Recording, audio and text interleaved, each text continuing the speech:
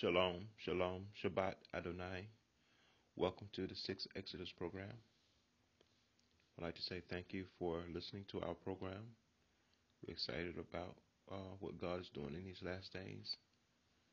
This segment here is called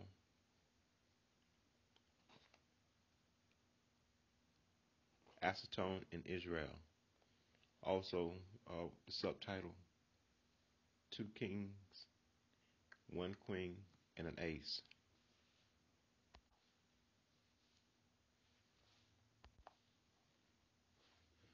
I want to tell you about these people that are called Etruscans.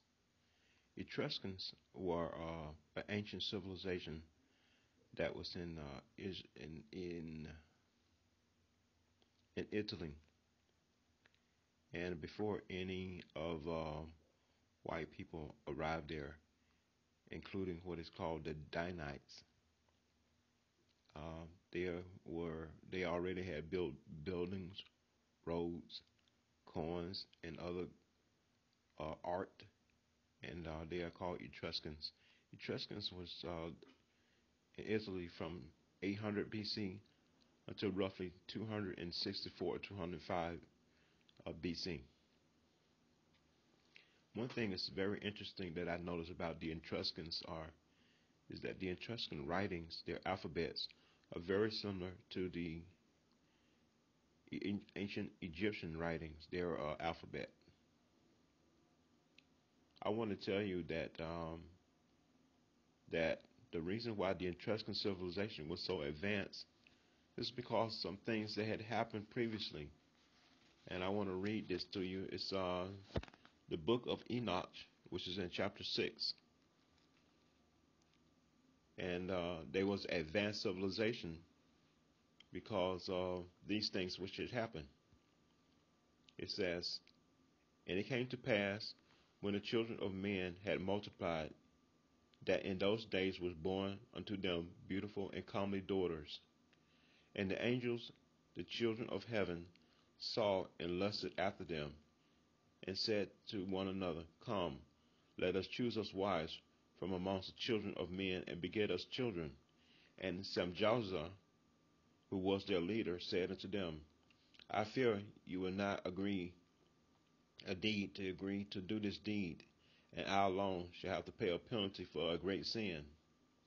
And they all answered him and said, Let us all swear an oath, and all bind ourselves to a mutual implications, not to abandon this plan, but to do this thing. Then sware they all together, and bound themselves by mutual implications upon it. And they were in all about 200, who descended in the day of Jared on the summit of Mount Hermon. And they called it Mount Hermon because they had sworn and bound themselves by mutual implications upon it. And these are the names of their leaders: Simeazaz, Akabel, Ramiel, Kokabel, Tamiel, Ramiel, Daniel, Ezeziel, Bartesiel, Arsiel, Amoros, Batiel, Amiel, Zaquiel, Samsapiel, Saturel, Turel, Jamiel, Sorel. These are the chiefs of tens. Chapter 7. And all the others with them took unto them wives, and each chose for himself one. And they began to go into them, and defile themselves with them, and they taught them charms, enchantments, the cuttings of roots, and made them acquainted with plants. And they became pregnant, and they bore great giants, whose height was 3,000 ells, who consumed all the acquisitions of men. And when men could no longer sustain them, the giants turned against them and devoured them, mankind. And they began to sin against birds, beasts, and reptiles, and fish, and to devour one another's flesh, and drink the blood. Then the earth laid accusations against the lawless ones, And Azazel taught men to make swords and knives and shields and breastplates, and made known to them the metals of the earth, and the art of working them, and bracelets, and antimonies, and the use of antimonies, and the beautifying of the eyelids, and all types of costly stones, and all coloring tinctures. And there arose much godlessness, and they committed fornication, and they led them astray, and they became corrupt in all their ways. Some Joseph taught enchantments and the cutting of roots. Amoros taught the resolving of enchantments.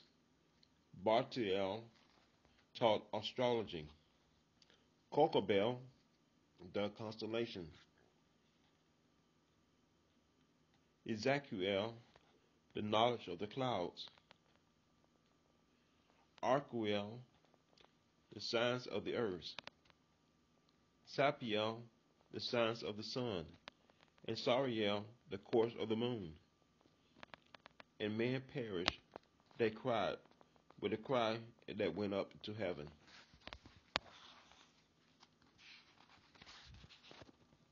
So as you can see, these are the knowledge of black people, or let's just leave it like the Etruscans. This is the knowledge of the Etruscans and the Hebrews. Now these things was done in the Hebrews upon the Hebrews, this knowledge, because Enoch was a Hebrew. But the Etruscans also seem to have this knowledge because in this time their culture flourished very much. And so when white people came to Italy from the islands that they was at, they came and they saw these people, these black people flourishing. And when they was flourishing like they were, it was amazing. And they killed most of them and possessed their lands. And so you have no Etruscan civilization today. No, nothing. Only their artwork. No Etruscan people.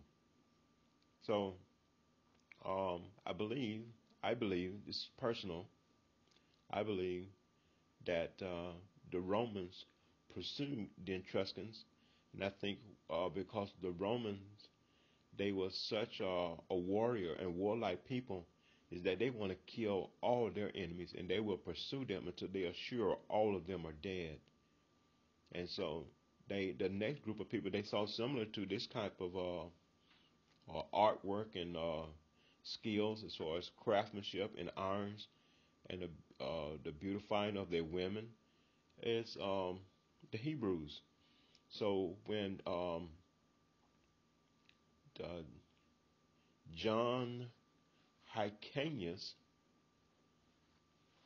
to uh, to what we know as Israel, this is where John Hyrcanus, his name is Hycanus.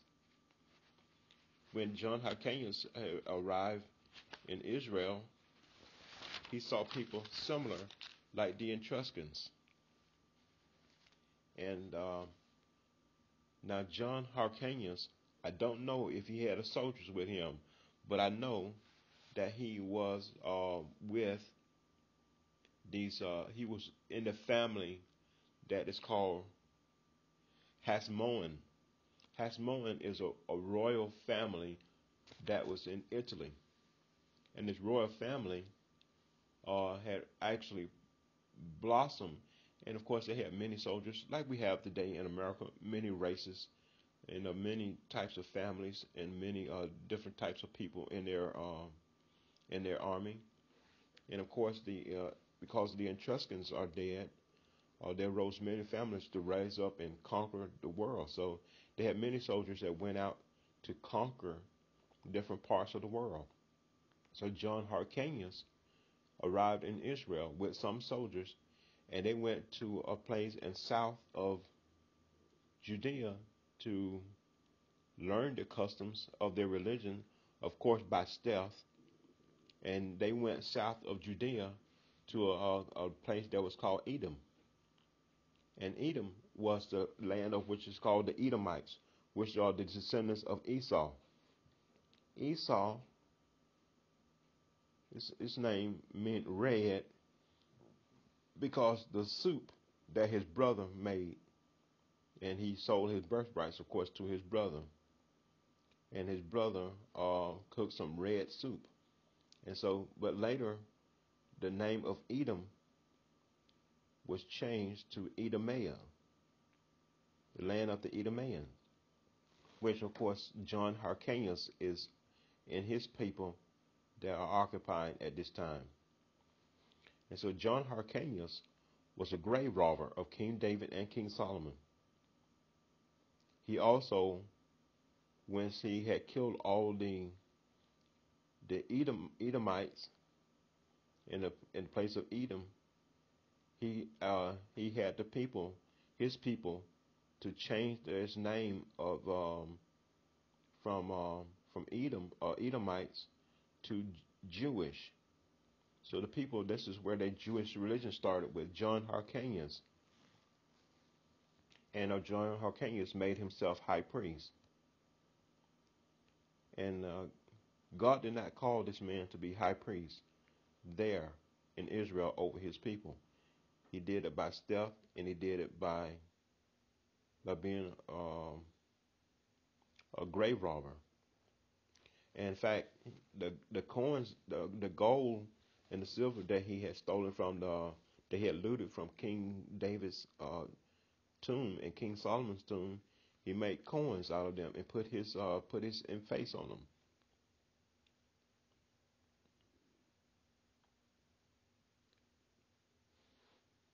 Now, some people call this the spoils of war. Other people call this a conquest. It's a conquest of war, and which of course is common.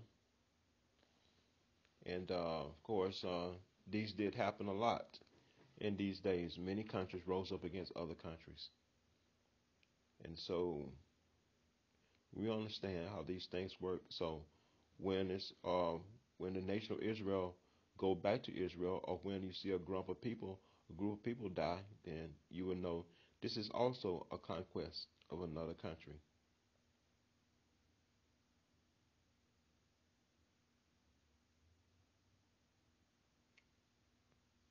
But I tell you this, I will not call anyone people liars anymore. This is also something that when the ancient Hebrews was in slavery in Babylon, the they was accused of the ancient Hebrews bringing back the Babylonian Talmud to Israel. These are accusations brought on by the priest that was called the Edomaean. The Edomaeans is a name that the Greek people called the called the Edomites, because Edom they called it Edomea, and the word Edomea is found several times in the Bible, referring to the people who went in and conquered that territory south of Judah.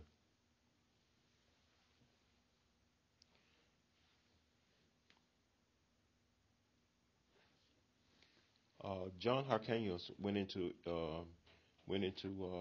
Edom about 849 BC, and his death was 842 BCE. After conquering the Edomites, and later the country that part of the country was called Edomians, which is south of Judea. Later on, these people became Jewish. You may also know them as Khazars, and also they are part of the Hasmonean family. That's mean the Roman family. These people are Roman, so this is more likely the tribe of Dan, because the Danites they are Hasmonean. They had went in and started worshiping and gave their name Dan to the tribe of the Danites, which is worshiping the idol Diana.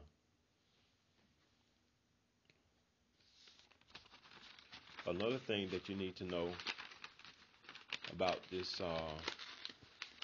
that the Jewish people do not mention is a queen. Her name is Melissa D. Melissa D was born in France in 1089 AD, and her death was 1143 AD. And her parents were the Counts of Aegion, and her grandchildren was Elizabeth of Jerusalem. Her father-in-law was Baldwin II, the Falkland Kings. Also, during this time when Melisande, Queen of Jerusalem, was set up by, again, the Hasmonean people of Rome to put her in as Queen of Jerusalem. She did not conquer Jerusalem. They had no king at that time in Jerusalem, and John Hyrcanus was dead at this time. He died in 1104 AD. So, of course, the Roman, the Roman government, not Roman government, yeah, I guess a Roman government, they had brought in this queen, Queen Melisande. That's Melisende of Jerusalem. Now, during this time, also, they had started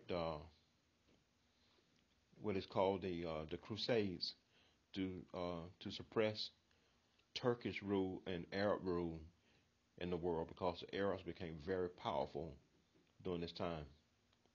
So to suppress the these things that's going on, the Catholic Church rose up armies to uh, the suppress the tyranny of Arabs that was occupying and ruling the world at this time during the Byzantine Empire and also the Ottoman Wars. Now, after the death of Esmeralda, Israel had no ruler for many years. They had no kings for many years. Now, the Jewish people that had came in and started living, or the army that had started living, Jewish people had not come in to live in Jerusalem at that time. Only a few soldiers was there, was living in South Israel. And the people, they had different teachers learning the language of Israel, living there at that time also. Now, the last king I want to talk to you about, his name is Hassan bin Ali. He is the Sharif of Mecca. He reigned as king in Israel from 1916 until 1924. He was also the emir of Mecca, and he reigned in Judah from 1908 until 1924. His death was in 1931. He was a descendant of Muhammad.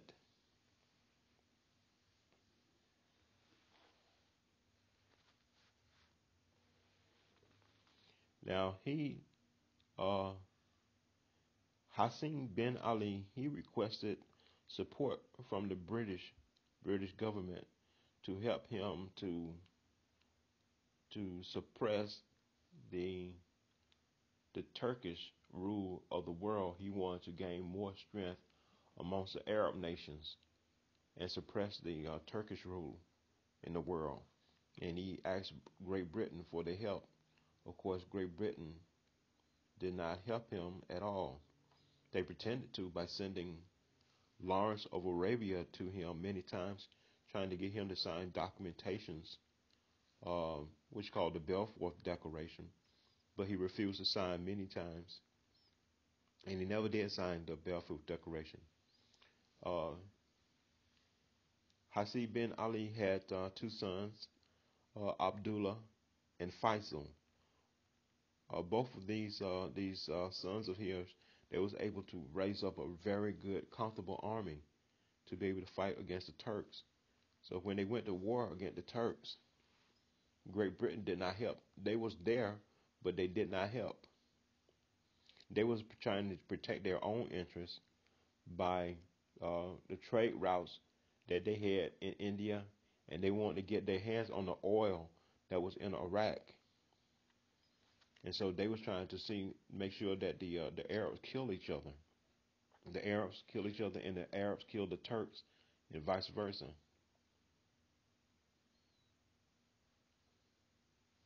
But the British did attack Jerusalem, and they spied. They sent among Hassan bin Ali was Lawrence of Arabia, and when the British attacked Israel, Jerusalem, that they attacked with planes, and the Germans and the British, they had filled the sky with airplanes, uh, air wings touching air wings, tails touching tails, and their leader, General Edgar Allenby, was their commanding general at this time. And after they had conquered Jerusalem, they wanted them to sign the Balfour Declaration again. Uh, he did not sign. Hassan bin Ali did not sign. The Sharif of Mecca did not sign the Balfour Declaration. But uh, a note was thrown out of the airplane and asked the Sharif of Mecca, the king of Jerusalem, Hassan bin Ali, to surrender. Now, the Turks nor any of the people that was the Arabs had never seen airplanes before. So they surrendered, of course, with no gunfire at all. Now, according to some writings, depending on who you're listening to, uh, General Allenby said he prayed that he would not have to bomb Jerusalem, and that he wanted to protect the sites or the Holy Land or something to that effect. I don't know what that meant, but that's what is in quite a few books that I've read, that he didn't want to bomb that. Well, anyway, he did surrender, and not a shot was fired, and they was terrified. They had never seen airplanes before. So the note that was thrown down from the airplane had General Allenby's name on it, and to the people there, when they read the note, of course, these are not English-speaking people; they're Arab-speaking people. So they see the name Allenby, they see the name Allah, looks like Allah, and B looks like sun in Arabic, looks like sun. So they thinking that this is a son of God. You know, they never seen airplanes before flying above their heads like that. So they think that it's something. This is something really there's something great. So this is something that is really something. So the after the after General Allenby had conquered Jerusalem and its objectives was met, they they was able to knock the hole down. The German Kaiser made a hole in the wall for General Allenby to make a triumphant entry, and the triumphant infantry that he wanted to come into, he didn't ride his horse through there.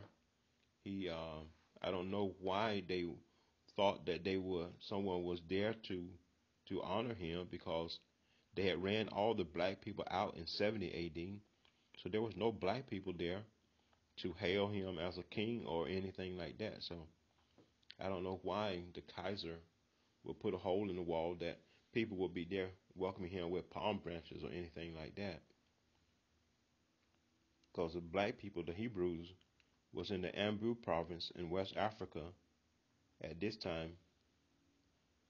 So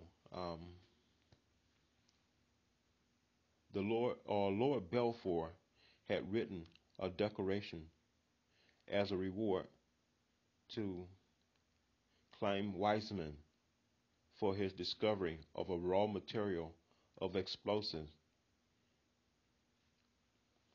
The raw material that they found was called acetone. He had solved the problem as far as what the strange smelling chemical was in 2 weeks, and they found out that it was acetone, and this is how the Jewish people became extremely rich. And also they found they was hiding a lot of the acetone in chestnuts was a perfect source of making butyrol alcohol for explosive. Edgar Allenby wired England on December the 10th with their British and German aircraft flying over Jerusalem. And when they signed this declaration, the Balfour Declaration, England gave the Palestinian land to the Khazarians, the Russians, and the British are still sick about this today because they didn't know that they had this raw material there in Israel, and they want, of course, to keep it for themselves. But of course, the Jewish people who call themselves Jewish did not did not share with England what they had discovered there in Israel. But they used the acetone to be able to sell a lot of war material, dynamite, and other things that that they uh, seem to sell to around the world.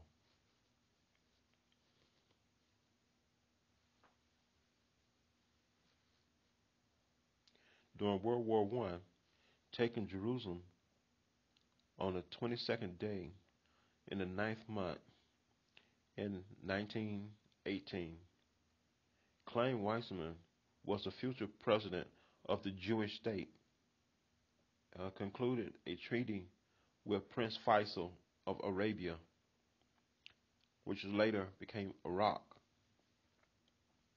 At this time, the Russian Czar was dead.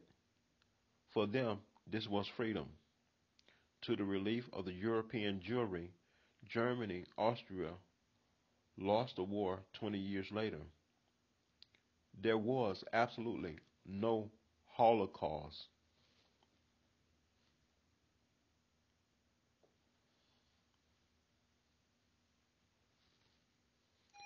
There was no Jewish people. There is no Jewish people. The Jewish people that was there in Judah, which is called Edoman or which Edom, there was not enough Jewish people to claim in the Holocaust. And the original Hebrews or black people, they are still here in America. So there was no Holocaust at all. This was a big fabrication lie from the what people they call themselves Jewish now.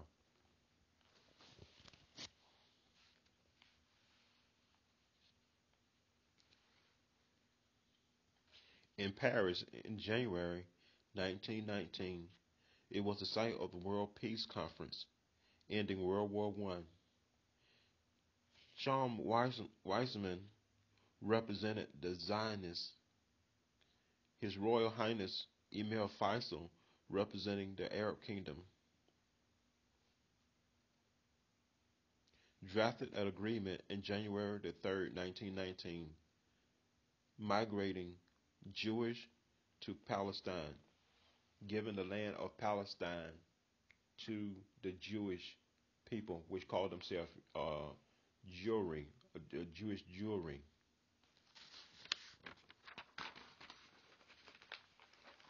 David Ben Gurion flew to England along with Weizmann, petitioning Prime Minister Churchill to set aside provisions of 1939, the White Paper to allow 1 million Jews in Palestine. The International Zion Conference raised money from wealthy Jews in New York, according to Newsviews. This is the objective was for the transformation from Arab rule to Jewish rule. They say the land will transform the Arab rule, the Turkish Ottoman Wars. So on May 14, 1948,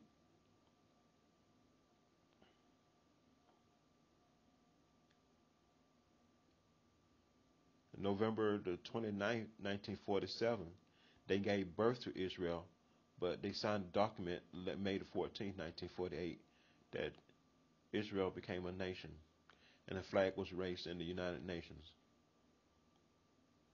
The Zionist leader, the Israel spokesman, who served as the president of the Zionist organization, in his acetone production method was of great importance to the British war during World War I. The stinky smell of acetone, to the pundits, is called dimethane ketone. Uh, Dimethane ketone or acetone can be found in the later stages of diabetes, where the link is distinctly sweet. It counts among its orthophosphates of solvents with strong polar acids. This the size of double bands and melting plastic. It is found this with glamour girls and detail of wiping glasses and from fingernail polish remover. It's the story of combat zone. It's also lesser known as gunpowder. Hell sway much of the brigadier's dismay. Batteries was often smashed due to their own muzzle flash. Its source, of course, is the gun position lured a game to this target. They put acetone inside of bullets, inside of rounds. So the tracer rounds or the tracer bullets, when they are fired, you can see them. But to sell these bullets to World War I people, they they also said you can trace these rounds where you firing, but also the enemy could see where they was firing from. So they sold both of these ideas to both other sides of the army because they were selling. The Jewish people were selling to both sides, to the Americans and to the British, to the Germans. They were selling this acetone and they was making a killing money off all these wars. Every war they would start, they wanted to start war so they could be able to sell this acetone to the governments.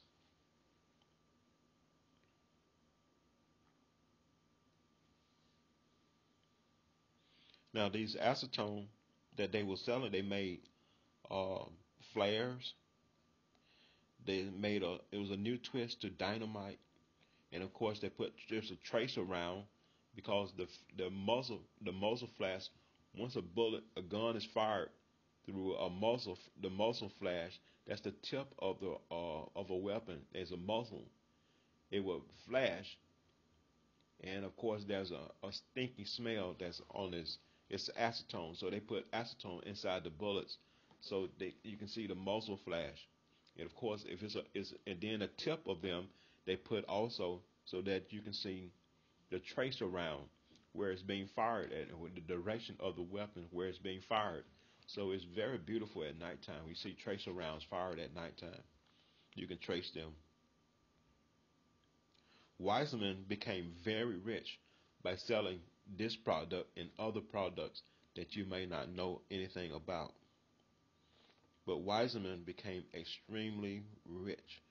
Jewish people became extremely rich selling this product, acetone. Since providing background information for Lower Balfour Declaration, by which the Jews was expelled in Rome, regained their Middle Eastern home. When Acetone in part freed them, Wiseman came at last to lead them. Within a month, he had created synthetic acetone. Didn't need any acetone from Israel now because Weizmann figured out how to make synthetic acetone. Of course, you know who hates all of this is the Queen of England and England. They hate the Khazarians and hate what the Jewish people had done because they made them to sign the Balfour Declaration, and they took all the acetone and did not share anything. And actually, the British fought the war and had General Allenby did all the dirty work, and then they signed the Balfour Declaration, giving the country over to the Jewish people, and they had no country at all, only a small part of land that didn't belong to them. They had conquered from John Hyrcanus. They had conquered from what's called the Edomites in southern Israel. So they really tricked Great Britain and have tricked the world. And now the Khazarians have had gotten the British to sign the Balfour Declaration, giving them a nation in 1948.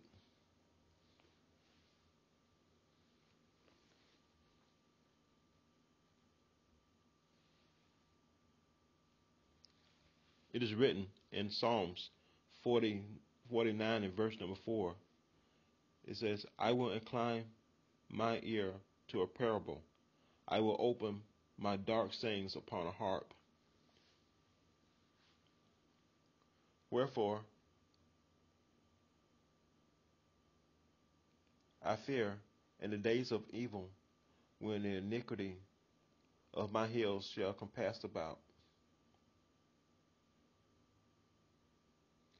For they that trust in their wealth and beast themselves in the multitude of their riches, none of them can by any means redeem his brother, nor give ransom for him.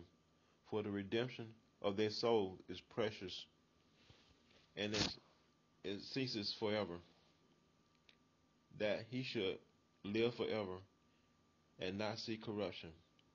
For he sees the wise man die, and the fool, the brutish person, perish, and leave his wealth to others.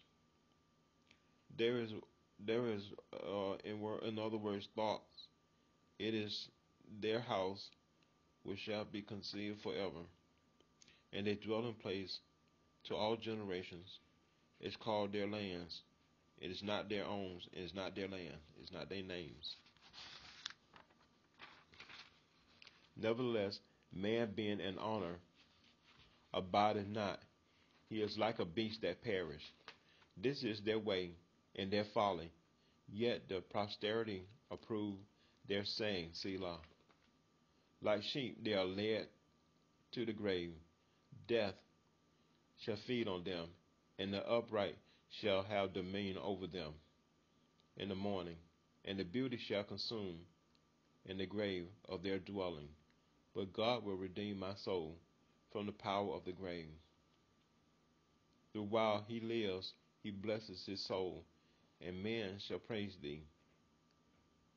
When thou dost dwell thyself, he shall go from generation to generation to his fathers, and they shall never see sight. Men, what is it honor and understand not is like the beasts that perish. To the nation of the people who have called themselves Jewish, the tribe of Dan, that you have sought after all these riches, and you hid your identity, but you left a good trail. You left a lot of names to follow who you are. The 4 rivers that empties into the great sea that named after Dan. You left a lot of countries with your name on it, a lot of idols that you worship, including Diana, London, Derby, all these countries that you left with your name on it, your imprint on them. Liechtenstein. All these names that begins with the letter D. Very interesting, Dan. But that's who you are, Dan. Jewish people. We know who you are. You are Danites. People that have betrayed your race and your people. Dan, you are a black man with a white face. That's all you are. And you hate your own people. You killed your own people, Dan. You hater, you murderer. You are a serpent, just like the Bible said you are. You are the serpent, like the word of God said that you are. Dan, you hate your own people. You hate your own race of people. You sold them into slavery for wealth. I hope it is worth it because your name is not written in Revelation chapter 7